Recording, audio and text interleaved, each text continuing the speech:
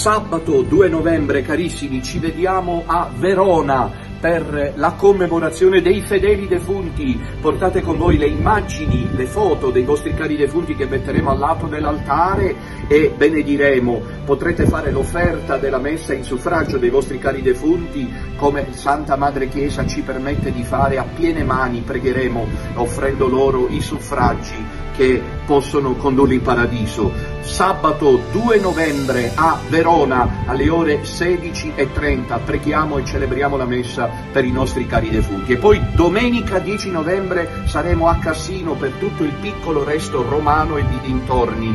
Partiranno dei pullman a costo zero, gratuiti, da Roma per quelli che non hanno come venire a Cassino.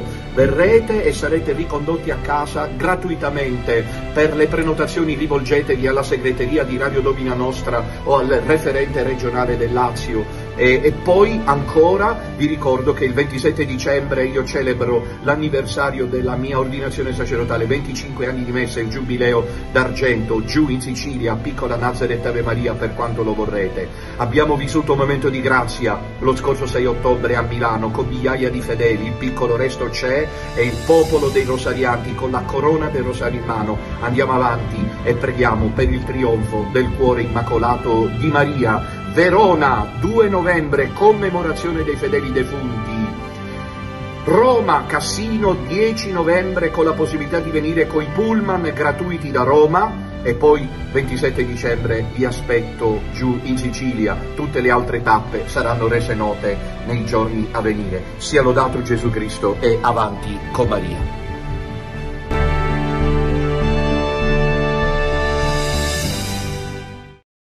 May Jesus be praised and onward with Mary. Have a good and holy day, dear children, in the sacred hearts of Jesus and Mary, and in the chaste heart of Saint Joseph.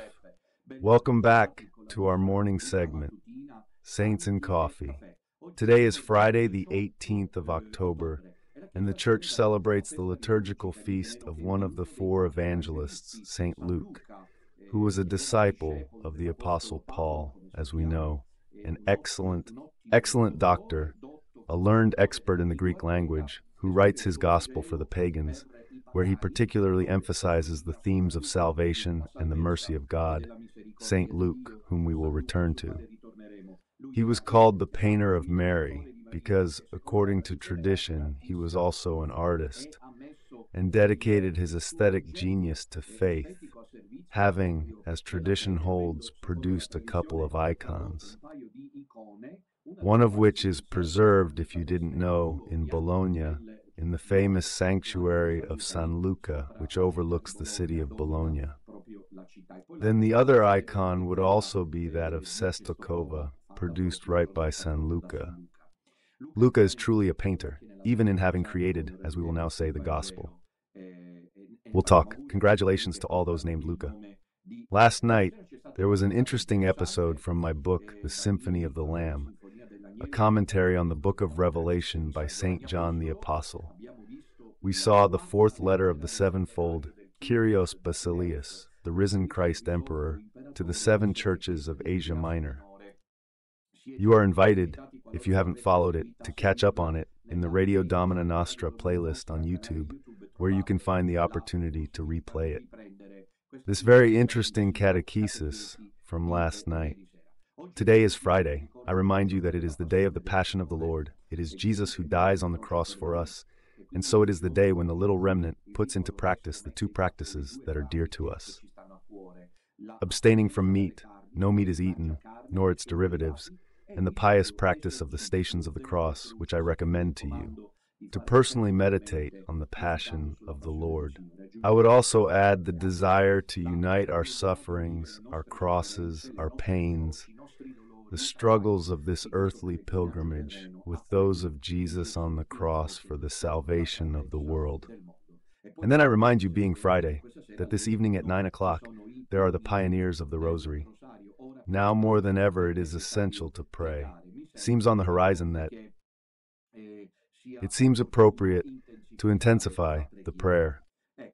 We are preparing for the 2 upcoming events tomorrow and the day after, namely the meetings in Montecatini Terme tomorrow afternoon at 4:30.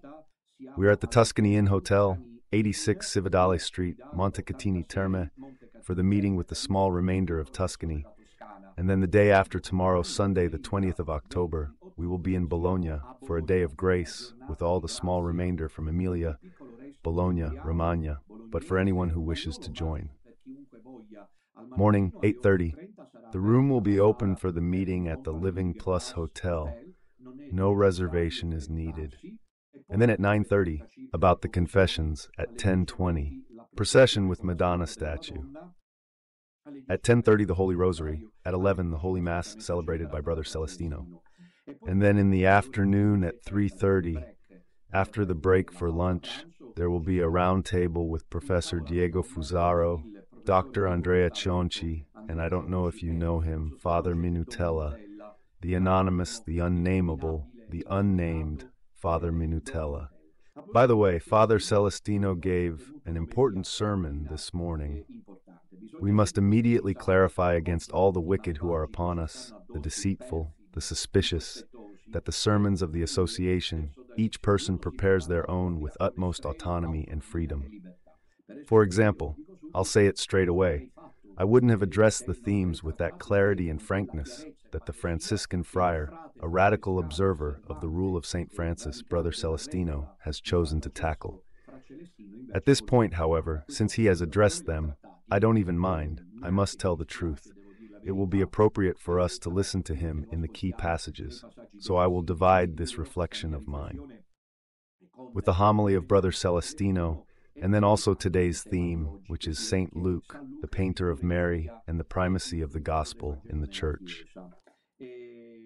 I remind you of the two appointments that are highlighted each time on Radio Domina at the beginning of each broadcast, which are on the 2nd of November in Verona at 4:30 in the afternoon, at the Montresor Hotel Tower in Busalengo. It's not necessary to book, there's no charge. However, you can book a Mass for your deceased loved ones by calling the Radio Domina Nostra office. Bring photos of your dear departed, which we will place beside the altar. Then, on the 10th of November, Sunday the 10th of November, we will be in Casino, and all day in the morning there will be confessions. The program will be detailed later, although it is more or less always the same. We will depart from Rome by coach. The first one is already full, and it is free both ways, so hurry up and sign up. While we carry out these significant initiatives, I remind you to support the project. The bank details are in the description, and the postal account is also in the description. Please remember that this project now more than ever needs your help. It seems to me that there is a lot of anger around after the acquisition of Piccolonazareth. They sang victory once again. They don't want to believe me. God allows it when I tell them, the Virgin Mary sends me, the Holy Virgin sends me. I'm not here of my own initiative. I would have stayed at home. I would have left the parish because, in this game, first the Pampero, then the Pampero. Whoever can understand, I would never have been there. And so I would have withdrawn to a private life, but I would have had my library and my books. Instead, the Madonna took me and threw me into the fray. I've been telling you for years, they're trying everything. Those powerful ones, the brave ones who confront you openly. What men indeed. They're trying everything. Now, since in summer they celebrated victory once again by acquiring little Nazareth, there it is. The thing is, we're more alive than ever. We've even grown in number, it seems. We've actually grown in number like a small remnant. And there is no alternative. There is no alternative to the path of the small remnant. Otherwise, everyone can go where they wish in the serenity of confrontation with all. But there is no alternative to the small remnant because it is willed by God. It is not a human work. It is not a political score. It is not earthly planning. It is not a strategic organization to replicate something we dislike. It is divine work, and no one can solemnly stop it. So Saturday and Sunday in Montecatini, and then in Bologna. I remind you that next week, on Saturday, the 26th of October, we will be in Udine, more precisely in Cervignano del Friuli, always at 4:30 in the afternoon. And on the following Sunday, the 27th of October, we will be in Austria in Graz with dear Father Ioannis and the tiny little remnant that has survived the storms that now and then, indeed the storms, Italy here in the central northern part is truly enveloped in darkness. It will not be a breeze. Last night, a couple of little sisters trembled because there was a lightning bolt that lit up the sky. They also made me feel quite tender. These ones do things from another world, because you know there are those who stay down in Sicily and those who accompany me instead. And those that accompany me do things from another world. But then women, my goodness, the mystery of a woman. But then they do things from another world that a man just can't keep up with the pace a woman can manage. But then a lightning strikes, and you see one of them trembling like a leaf, almost needing to hide under the bed. Naturally, the nuns in Palermo, I think, will have understood who I am referring to. All right. I think I've said it all. I'm saying, let's support the project because it's very important. Otherwise, it won't move forward as there's a need. This financial aid, as I said, the international bank account number changes sometimes for reasons you can guess. There it is, the new number and the postal account. Now, unexpectedly in this episode, I was celebrating my Mass in my little room, always thinking of all of you from the little remnant so that you may persevere. And I place you all in the chalice, especially today, being Friday. I pray for the sick and the suffering, that they may find peace in their hearts, that they embrace the cross, kiss it, and confidently with the rosary under the gaze of the Madonna, move forward. And I want to say something interesting. This image was given to me, so I tell you about this Madonna of Pompeii behind me. I have this Madonna of Pompeii as my cherished image. Just look, she accompanies me on my journey. Because this is not a screen produced by the direction. It is truly flesh and blood. And of flesh, as the son of Bruno Cornacchiola would have said, who you remember was the first to see the Madonna. And when the Vicariate asked him, the Monsignors of Rome, was it made of paper, cloth, or plaster? Because they thought he was obviously referring to the statue. And he said, the child from the Roman of Rome, no, it was of flesh. This is not of flesh, but it accompanies me. All right, then. Now let's go and see, let's produce now, if the direction is ready, the homily of Brother Celestino. Is production ready? Here we go. Let's broadcast the homily. I'll repeat a couple of things, and I'll mention it to my fellow members of the society as well. It is well known that every priest has the absolute freedom to preach as the Holy Spirit suggests to him. So there hasn't been any, let's say, pre-agreement. Everyone, when they celebrate, during the week celebrates and says what the Holy Spirit suggests to them. And today, Brother Celestino, who is the lightness of the gospel made flesh, becomes precisely for this one who runs away from compromises. Look at him. Where he sees compromises, he flees. He is a fugitive from the world's compromises. He loves transparency. Those who know him know it. He is the only one who is not targeted. Apart from the fact that they threw him out of the convent, he begs to be excommunicated, and they haven't even suspended him a divinis yet. Yes, they have suspended him a divinis, and that's it. And he is a brother who does not love compromises. He wants sincerity, he wants clarity and transparency where he sees lies, deceit, falsehood, and therefore compromise. Brother Celestino leaves. It's the transparency of the gospel. Let your speech be yes, yes, no, no. I tell all the detractors of this world, known and unknown, disguised or undressed, that I am not alone, thank God. I have a council of priests, presbyteral, who support me, and I must say they are giving excellent advice about everything that we are naturally experiencing. Clearly, this small group founded by Don Minutella is being targeted for destruction and annihilation from all sides. However, now let's listen to the homily by Brother Celestino. Let's start and maybe pause for comments.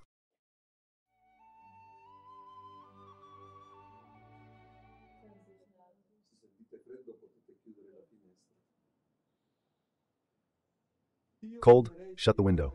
I'd love to explain the gospel in first reading. I don't think I will, because we are in the apocalypse, and now and then I give a war bulletin. That is, I share my thoughts on some internal issue up to a certain point to the little remnant.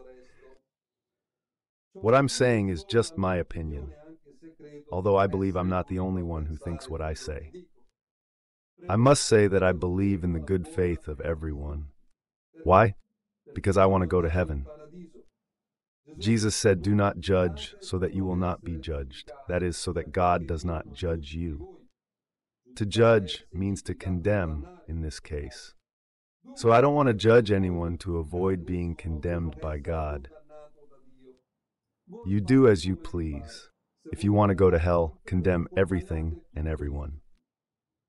That said, I say journalists should be journalists.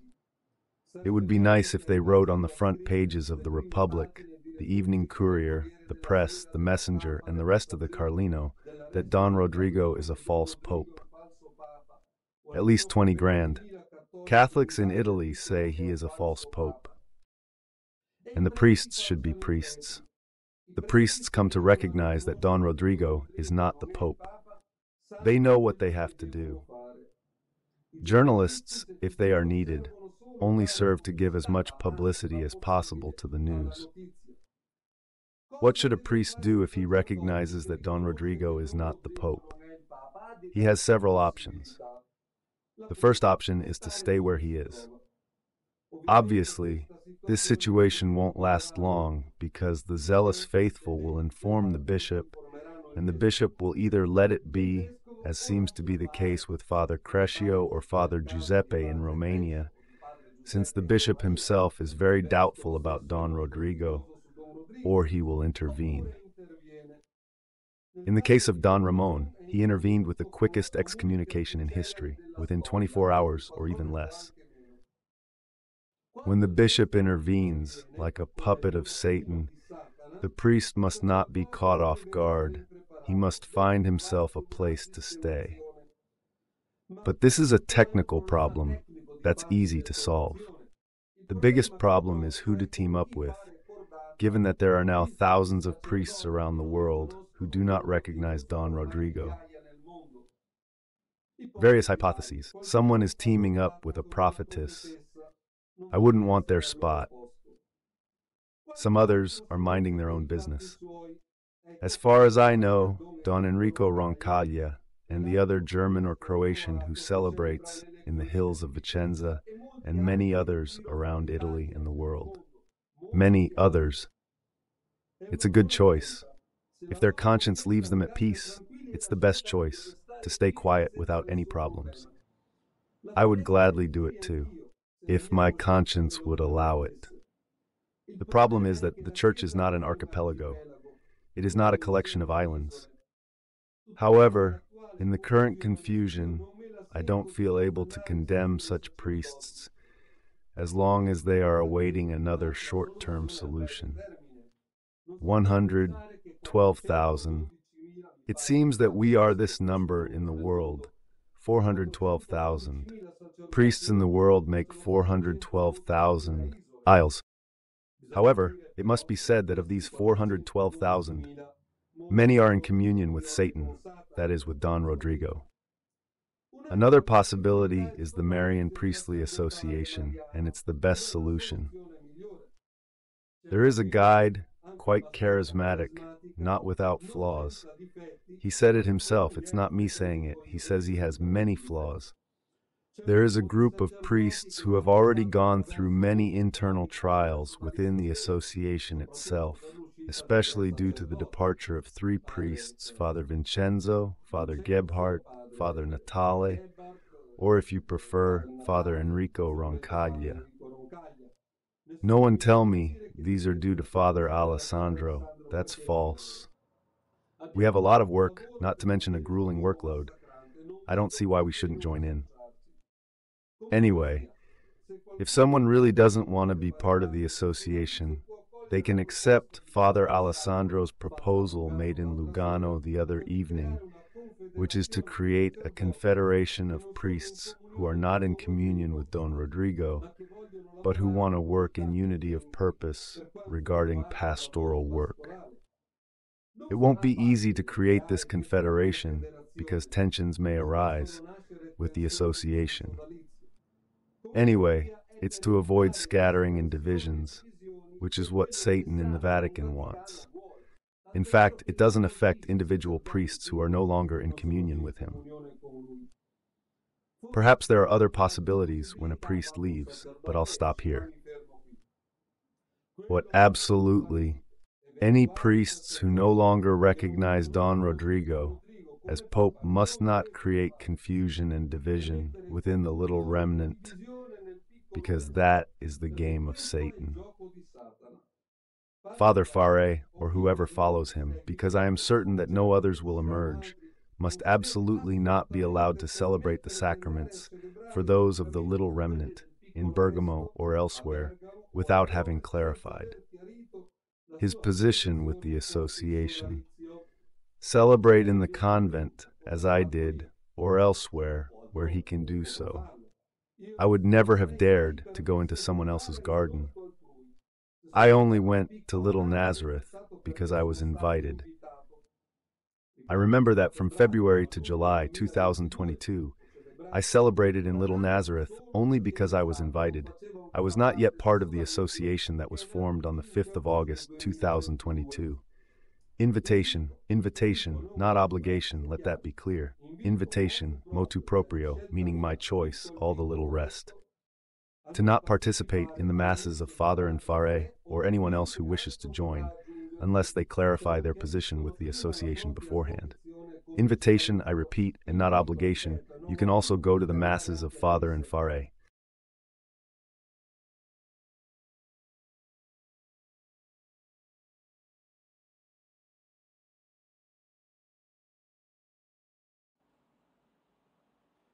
There was a small break, perhaps due to technical issues, but all in all, I find the homily by Brother Celestino, which he freely decided to articulate on the current situation, very interesting, especially when he recommends that we respect the small remnant and the association, and that no confusion should be created.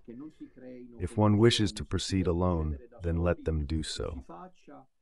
However, allowing the association not to lag behind, since we have so much work to do, as Brother Celestino says, it's exhausting.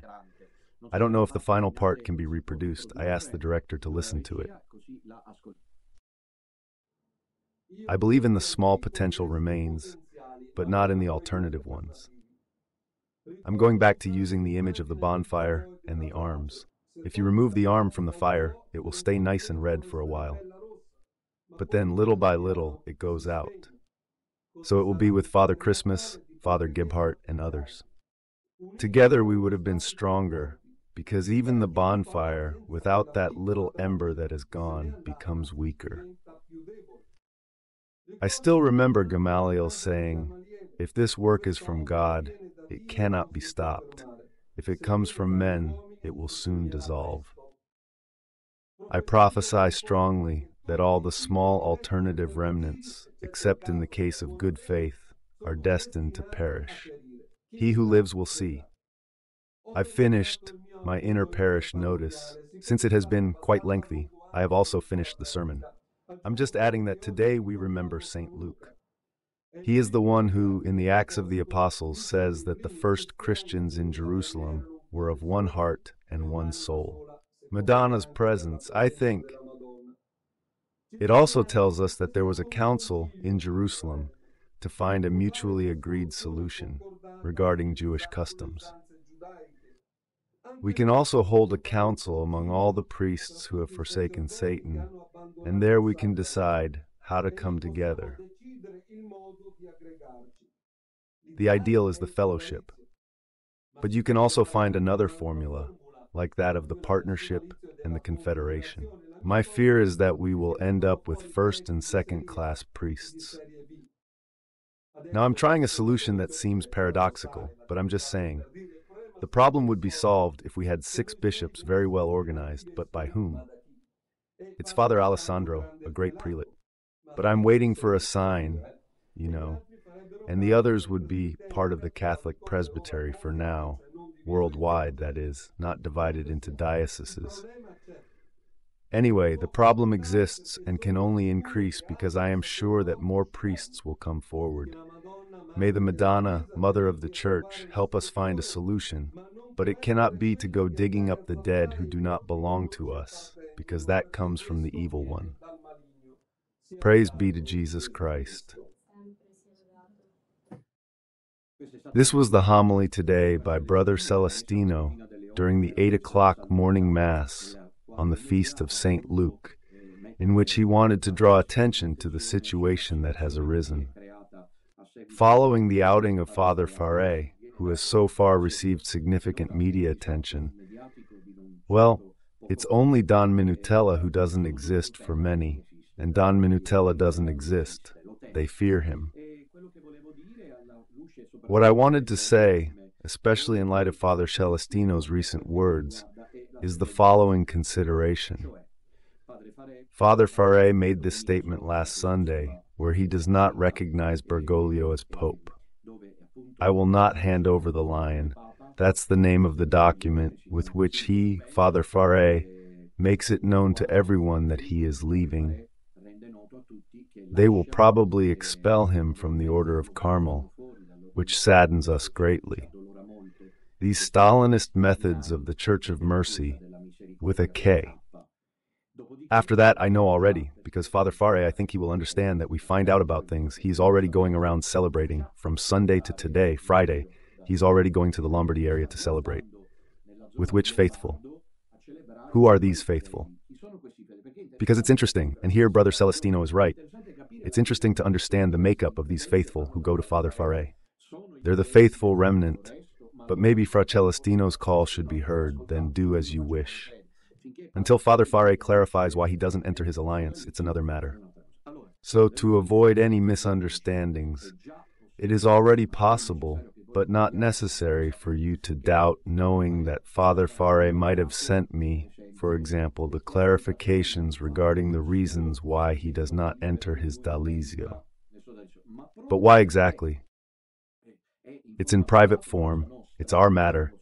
I only extended it with his permission to the priests of the Sodalizio, but we have decided together, since there is a community we lead, that we cannot resolve it solely in the Chamber of Charity, because then people want to know. So, I don't understand how it's possible that while it was announced that it will take time to explain the reasons, as Father Faré said, now there is this rush. Who is behind this urgency? Who's pushing for some sort of alliance right now? I just want to say this. We are waiting for Father Faré to clarify publicly as well as privately. Privately, I can respond with my fellow brothers because I do not act alone. We are a collegial body of priests from the sodality, and we will have the opportunity to respond. Privately to Father Faré regarding his doubts. However, what we have decided to do is to wait for him to publicly explain, as he promised, when the time comes. After all, we are not in a hurry. We have a packed schedule. He should explain the reasons when necessary. From this moment, until he explains it, he has mentioned a couple of times that he does not want to be pressured, and he sees that, as always happens, the small remnant is aggressive, it's violent. He didn't say it, or maybe he did, I don't know. Anyway, they said we are aggressive, that we are violent, that we are fanatics. I wouldn't want another small remnant to be forming an alternative to the existing one, and those responsible will answer to God. Attention, everyone should be very careful. I wouldn't want those annoyed by Don Minutella, those who don't want him because they are pushed by Satan. I'm not talking about Father Faré, just to avoid misunderstandings, because I wouldn't want to be misunderstood. I'm talking about the lay people. They are from the small remnant, no to Pope Francis. But we don't want Don Minutella either. But why don't you want Don Minutella? Why not? It's this. So from the moment Father Fare, from now on until, this is a collective decision, Father Fare, which I am making public, as we expect you will also do publicly when you decide to explain the reasons for your refusal to join your alliance. How nice it would have been if you had simply done what Don Ramon did, who certainly is not a fool compared to you. He is not someone who can be easily fooled by a Tuscan like him. And speaking like this, soon you will be Lombard. He is Tuscan. I am the poor Palermitan. That's Italy. Italy is awakening. He comes from the Dolomites. What do you want? Don Enrico brings together Apulia and Upper Lombardy. You understand? So, I would like to say, Father Fare, to avoid any misunderstandings, your doubts that I now know seem to tell you the truth. Marginal. The essence is that Bergoglio is not the Pope. There are thousands of faithful who want the sacraments, not in communion with Bergoglio. Why must he act alone? Why didn't he? It seems that in this case, Don Ramon deserves national applause. National applause indeed. And as you can see, dear Father Fare, very well, that while his brother Celestino said today, 24 hours later they excommunicated him, and they are still there discussing with you. Because to the enemies of the Vatican, I'm sorry to say, they are not only interested in the fact that you said Bergoglio is not the Pope, but also that you mentioned you do not agree with Don Minutella, that you do not join the association, even though you seek forms of collaboration. In the Vatican, they like this melody. They would be willing to lose half of the clergy as long as they act independently of Don Minutella. Divide and conquer. Is it just me, idiot? Don Ramon has made an extraordinary choice. In the coming out he did on the 31st of December 2023, he communicated to the faithful, just like Father Fare did in the homily, that he, just like that, Bergoglio is not the Pope because he is blessed. The exact same things that, if I may say so, there's the imprinting. Keep that in mind. Don Minutella has instilled the imprinting. Say, write, talk as much as you like, but these priests in your device have the humility to say, Father Alessandro, you are the first. You are ahead. You are the one who did these things first. It's pointless for anyone to act as if they are discovering hot water for the first time. He already said it, Don Minutella, that he has received 2 excommunications and a reduction to the lay state, and that he is the #1 enemy of these scoundrels who are where they are. Don Minutella is the #1 enemy. Anyone who says that Bergoglio is not the Pope, but does not ally with Don Minutella, is applauded by the Vatican. Because divide and conquer. I don't know if you know the story of the Roman Empire. We are disgusting human beings. We are pathetic. Thank God for His grace. And I'm not refined or elegant. Please be patient with me. What can you do? So I was saying that during the era of the Roman Empire, how many plots were there, right? So how many times has there been someone who led well, right? And for example, let's set aside the Roman Empire, because let's move on to the true story of William Wallace, the Scottish nationalist, who built an army from nothing for Scotland's independence. All right. He organized an army of elderly men against the powerful English army. But the motivations that William Wallace, as a charismatic man, could provide to the defeated army managed to rout the English forces. So the King of England, with his men, is considering the only possible way to defeat William Wallace. The traitors, the conspirators, there always needs to be a Judas Iscariot. And who knows, we might have more than one, even an unsuspected one. You need Judas Iscariot because that's the only way it can be done. Divide and conquer. At the moment when there was William Wallace's collaborator, who being the son of a Scottish nobleman, said you stand next to William, but do your own thing, not with him. Those things you see, and the enemies knew it. They paid the Scottish nationalist who was next to William Wallace, but who was thinking for himself. Because when you divide a project, you destroy it. Got it? So it's clear that, unintentionally, one is risking playing into the hands of the enemies. I'm saying this, it wasn't planned. I don't care if you believe me, that's your problem. God knows I'm truthful. I had prepared, even put another title but no space left. Fra Celestino's fault this time, he must confess. So what I want to say is this. Don Ramon did that audit, and then he did the thing, like in childbirth, the most natural thing. And Don Ramon can testify that it's not like we had close encounters of the first, second, and third kind. Even Brother Celestino can testify to that. Just one lunch meeting, remember? When we came to Tuscany, I strongly wanted, through the regional representative of Tuscany, who is Scottish, by the way, whom I greet, to organize this moment. I was coming from Veneto, had to go down, pass through Tuscany, and I stopped right in the city of Florence. We arranged to meet in a restaurant. We were sitting at the table, Fra Celestino, Don Ramon, and I. We put it on the table. In fact, I said, Don Ramon, listen, you are Tuscan, so that's Veneto. You have that Venetian pragmatism. You are the quintessential Tuscan. So as a Sicilian, I tell you, hurry up, tell me what the difficulties are, trivial difficulties, as he himself then realized. Because essentially, why wouldn't someone else have done the same? Why wasn't this done earlier? Now, we take cover. Celestino means this.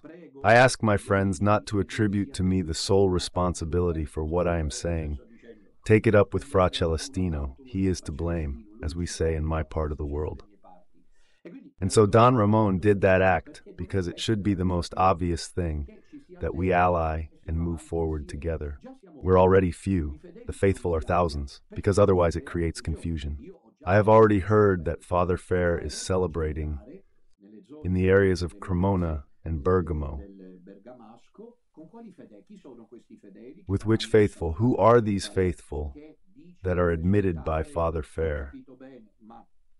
He says he will present them, if I understood correctly, but, well, I understood correctly, but I mean it's right for people to wait to know exactly how things are. Anyway, Father Fair has already said he will present I can't find the term. He will appeal. I can't find the term. He will present the appeal. What about us? Pepe Nappa of Italy. Don Enrico Bernasconi, Father Fair, who is he to you? He's a priest who deserves respect. Wouldn't it have been useful to contact him and tell him, look, Father, I'm here to convey the suffering of the priests of the association that you have caused, especially since now you force us to take measures, saving both the goats and the cabbage, because we want to remain friends with you, but at the same time, we need to set some boundaries. Total chaos, otherwise. She didn't want it, but made it. I agree with Brother Celestino on this, Father Fair. I'm sorry. She certainly didn't want it, but she created confusion. But why didn't she contact Father Don Enrico Bernasconi, who, I remind you, Father Fair is not a fool, an idiot. While you appeal, Don Enrico has decided not to. We needed to listen to the reasons first, and also give a bit more emphasis to this choice, just in case. I know you. She has used extraordinary words towards me, and I thank her. But there are also the other priests. Don Ramon is there waiting for his laicization, Father Fair. Excommunicated a day later. She spoke last Sunday, and that alone should make you think. This alone should make you reflect. She was even more incisive than Don Ramon. But Don Ramon, since he said he was joining the association, was excommunicated 24 hours later. She, on the other hand, as far as we know, is still in limbo after a week, which is even worse, if I may say so, because, poor soul, may St. John of the Cross and St. Teresa of Avila protect her father, and especially Our Lady of Mount Carmel, because it is still unclear what will happen to her, whether she will remain in the order or not. Find support from some bishop, as long as it's not with Don Minutella. But did they tell him beforehand that they would give her guarantees, as long as she isn't with Don Minutella? Because I tell you, Father Faré, you are an excellent priest. I don't think you're naive. That they would promise her Maria and Monty, even if she told you that Bergoglio isn't the Pope. At the moment, you are creating the confusion that you are creating within the little remnant, and not just within the little remnant, but also within a broader context, which is that of the relationship with enemies. Now know what some foes write? I'm attacking her because I won't accept her as the great prelate. There are always worms in the ground, unfortunately. In the carcasses, when a bird or a cat gets hit, the carcass remains there. And who goes there? Birds go there, the ones that eat this stuff, ants go there, flies go there. Unfortunately, that's how it is. I would be doing all this because I don't want her to join the association. Unfortunately, it's clear that there's a very complex general situation.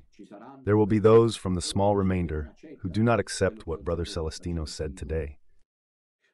Too much haste. But whose rush is it? Our side or the other side? Who is arguing? So I would like to say I couldn't talk about St. Luke today. I would like to conclude by saying this, and then we'll leave room for phone calls. I repeat, I wouldn't have spoken today, but Brother Celestino gave the homily. Not even the priests of the Sodalizio knew about this homily.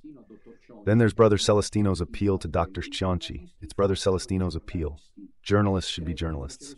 I believe that Brother Celestino is Dr. Cianci. I report what Dr. Cianci said. Fra Celestino is extremely worried and quite disturbed by his overstepping, by the overstepping in organizing the masses, in saying go to Mass where, in saying theologically this is fine and this is not fine. Fra Celestino observes, as a good pragmatic Venetian, that you, Dr. Cianci, without realizing it, I repeat, I am, how shall I put it, compelled to bring this appeal to your attention. He kindly invites you, it seems to me with great respect, Fra Celestino, at this stage here especially, to continue being a journalist, because there are faithful of the remnant who look to you as a leader. There are faithful from the little remnant, unwittingly, who look to Dr. Cianci as if he were the leader of the Catholic resistance. Oh no, be careful, because if with this confusion we, and I am unfortunately forced to intervene, give space to the real enemies who are Bergoglio and the Vatican wolves. Because Dr. Cianci is a journalist and his work is historical, it's monumental. Monumental not in terms of quantity, but of quality. Dr. Cianci will be remembered, in my opinion, forever as the first and so far only journalist with the qualities of Mr. Dr. Cianci, who had the courage, and we bow before this, and the friendship, moreover, in the face of the crows that are trying in every way now more than ever. But it's not our fault, Dr. Cianci. We needed to coordinate better. Because here they tell me that some have hints that she already knew everything. I don't believe it, of course, and that it was something planned beforehand. I can't believe it. I'd feel betrayed. She knows I don't buy it. I say it publicly like this, so the crows won't try to divide us. They won't succeed. Because the esteem and affection I have for Dr. Cianci, you can't even imagine. But you see, I have to take... It's about the good providential words this morning from Brother Celestino, where he invites Dr. Cianci to be a journalist, to not get involved in these pastoral theological aspects, because Dr. Cianci knows, don't step into the world of priests. Listen to me. Don't step into the world of priests. You'll end up exhausting yourself. Do you want to believe me? He knows that I am a friend. Do as I say. Forget about the world of priests and keep focusing, as Brother Celestino asks, on the investigation. We are merely indebted to her magnificent work. We always invite the faithful to listen to her channel, to support her, to help her. We are the first to have it, even recently with the matter of Ascoli, supported, encouraged, accompanied by prayer. Our prayer is a source of support. And above all, we strongly encourage it, because we have learned that he has sold 22,000 copies of his book Codice Ratzinger, and know that many of these are also the result of our hidden work. I invite you to get the book and explore it further. However, these last remarks, even if justified, Fra Celestino and his Delizio ask me, I take on the suggestions of Fra Celestino, as well as Don Ramon, Don Enrico, and so on, which we then publish, Dr. Cianci, your contributions. So as you know, they ask me, because otherwise I say, Father, but you are under the thumb of Dr. Cianci. I'll explain.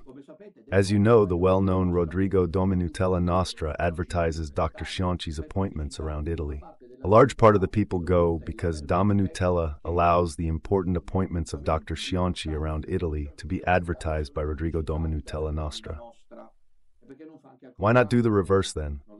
Never did it. But it's not that I'm criticizing, I'm just saying this to warn you. Father, we need to hurry at this stage, when he wants to publicly disclose the reasons that I might have already discussed in person. From this moment, regarding the past few days, especially with Fra Celestino's homily today, which was not agreed upon at all, I see it as a providential sign from heaven. So, pay close attention, everyone. From this homily of Fra Celestino to the public disclosure of the difficulties whenever Father Fare wishes, there will be no meetings, neither private nor public, because first and foremost, people need to know. The public is not the recipient of political party agreements. This is not a political matter. Here there is a small remnant with a Marian priestly association, and that's it. From this moment on, since my time is unfortunately very limited, those beside me know this. I have no time to waste, not because I'm wasting time, but because I believe a private meeting only makes sense when I am assured of overcoming public difficulties. Since someone is telling me, Father, let's not push, am I pushing? Let the dear Father Faret take all the time he needs, as we understand what he is going through when he rightly says these are fiery days. And please take all the time you need, but if possible, let us know when you are going to celebrate, because then we find out and it leaves us quite upset, because there are faithful. You see, Father Fair, there was a faithful who told Don Minutella, but didn't you know that Father Fair was in Cremona? Where is he? No, I didn't know. And I went, well, you did well, the Mass is valid, but it is upsetting.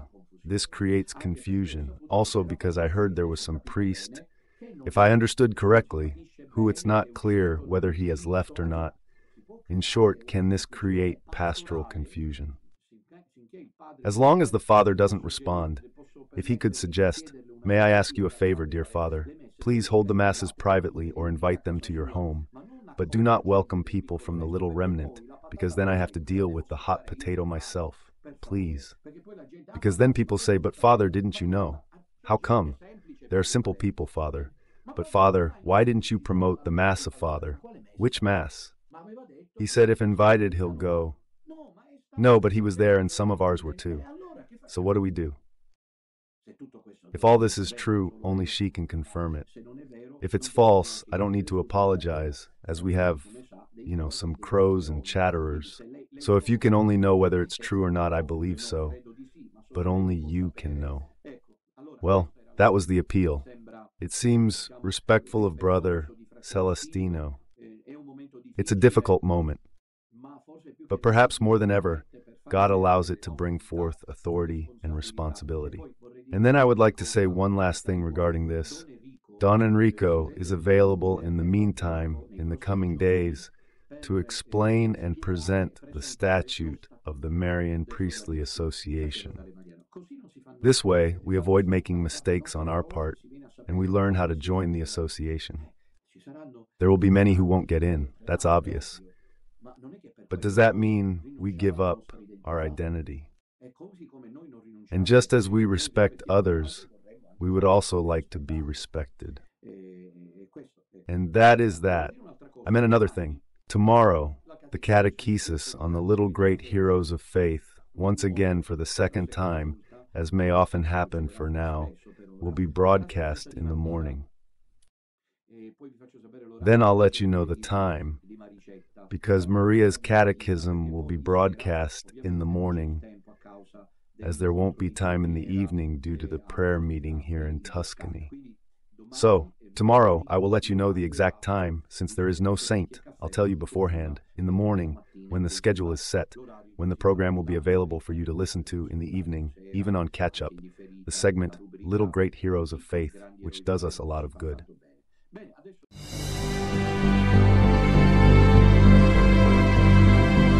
Sabato 2 novembre, carissimi, ci vediamo a Verona per la commemorazione dei fedeli defunti. Portate con voi le immagini, le foto dei vostri cari defunti che metteremo al lato dell'altare e benediremo. Potrete fare l'offerta della messa in suffragio dei vostri cari defunti, come Santa Madre Chiesa ci permette di fare a piene mani. Pregheremo offrendo loro i suffragi che possono condurli in paradiso. Sabato 2 novembre a Verona alle ore 16:30 preghiamo e celebriamo la messa per i nostri cari defunti. E poi domenica 10 novembre saremo a Cassino per tutto il piccolo resto romano e di dintorni. Partiranno dei pullman a costo zero, gratuiti, da Roma per quelli che non hanno come venire a Cassino. Verrete e sarete ricondotti a casa gratuitamente. Per le prenotazioni rivolgetevi alla segreteria di Radio Domina Nostra o al referente regionale del Lazio. E poi ancora vi ricordo che il 27 dicembre io celebro l'anniversario della mia ordinazione sacerdotale, 25 anni di messa, il giubileo d'argento, giù in Sicilia, piccola Nazareth Ave Maria per quanto lo vorrete. Abbiamo vissuto un momento di grazia lo scorso 6 ottobre a Milano con migliaia di fedeli, il piccolo resto c'è e il popolo dei rosarianti con la corona del rosario in mano. Andiamo avanti e preghiamo per il trionfo del cuore immacolato di Maria. Verona, 2 novembre, commemorazione dei fedeli defunti. Roma, Cassino, 10 novembre, con la possibilità di venire coi pullman gratuiti da Roma. E poi 27 dicembre vi aspetto giù in Sicilia. Tutte le altre tappe saranno rese note nei giorni a venire. Sia lodato Gesù Cristo e avanti con Maria.